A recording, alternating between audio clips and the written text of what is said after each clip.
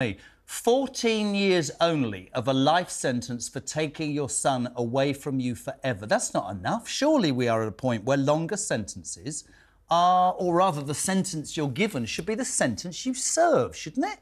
Well, the sentence he was given is a life sentence. Well, why would they let him out then? Well, he was given a tariff with it. It was 14-year minimum. He's actually at 15 years now. They've now got to make a decision, is he a danger? If he was to come out, is he a danger? That I don't know.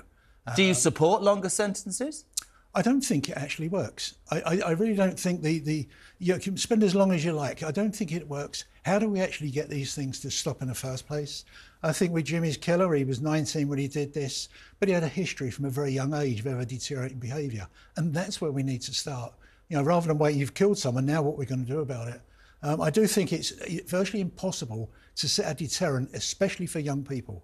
They don't think rationally, they don't think logically, they just slash out and whatever they may do.